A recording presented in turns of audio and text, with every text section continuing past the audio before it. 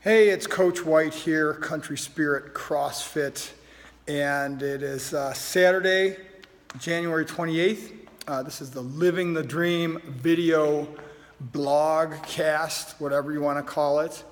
Just finished our Saturday classes. Actually, I just finished my workout, which was finishing the Jesse Itzler 2017 of Everything workout, which I did over 2017 burpees, push-ups, sit-ups, air squats, and dips.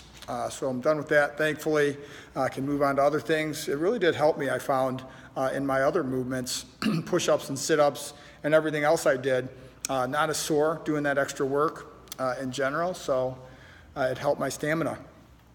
I had a great day, had great classes today. We had our Unbreakable Runner workshop today here at the box, and that went really well. Met a really interesting guy and met another old friend.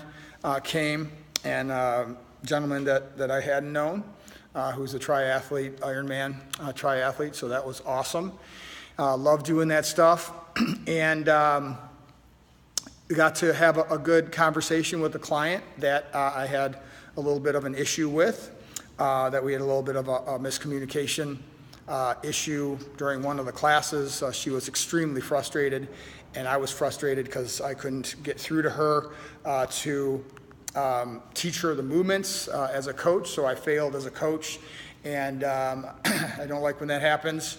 Luckily, it doesn't happen very often, but it does happen from time to time, and the best way to deal with it is to, like any issue, any conflict, is to talk about it.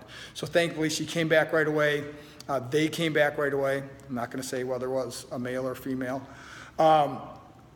And we talked about it, and we hashed it all out. I understood totally where she was coming from, and hopefully she understood where I was coming from, and we worked it out, and we'll move on. And now I know, what's important to her, to them, when I'm coaching them. So it's all good. It happens. That happens in a coaching relationship. So I was glad that we had a chance to work that out.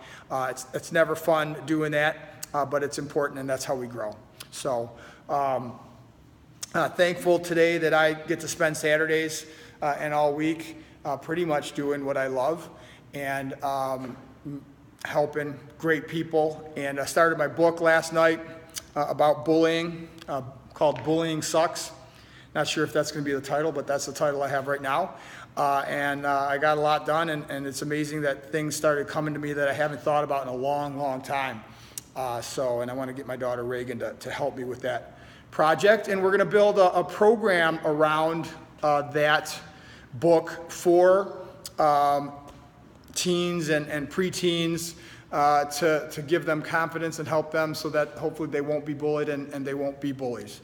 So that's my plan. I think we can help more people if we can help kids and then help their parents and help their parents help them. We can help more people, and that's my mission with Country Spirit Fitness is, as you know, to help as many people as we can live healthier, happier, and more fulfilling lives. So I think that trying to help more kids will allow us to do that. Hopefully when they grow up, they'll continue to be clients, and their parents will hopefully be clients, and that'll be awesome. So thanks for listening to me blather on, and have a great weekend.